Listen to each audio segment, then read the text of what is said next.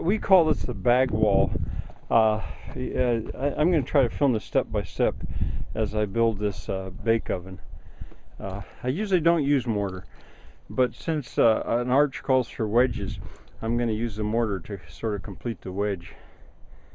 And that we call that the veneer, those inch thick fire brick against the block wall.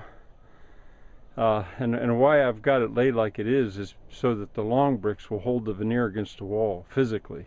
I don't count on mortar at all there. All right, we'll see how it goes.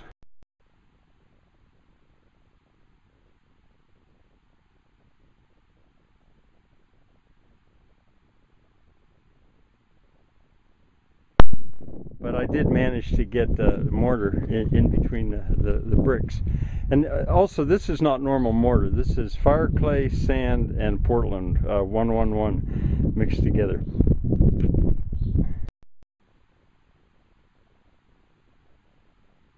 Double arch that I put mortar on is what we're calling it a bag wall. It's to keep the flame rolling inside the bake oven.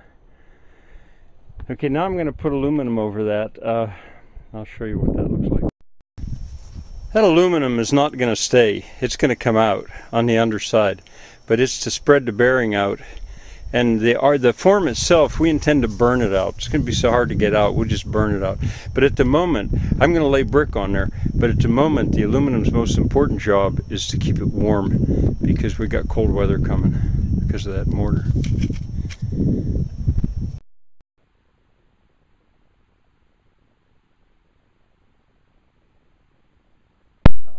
The cold weather's coming.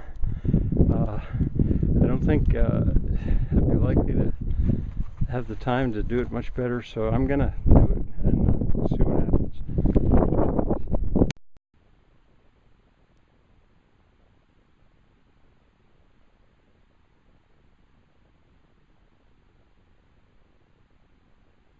I took a wet brush and brushed it wet. I'll cover this with plastic now and leave it, and then see what happens. You know, when I take the form out from under it, huge cracks may develop.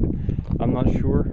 If so, I'll fill the cracks. You know, I don't know. This is a learning experience, but you've been with me on it. Bye for now.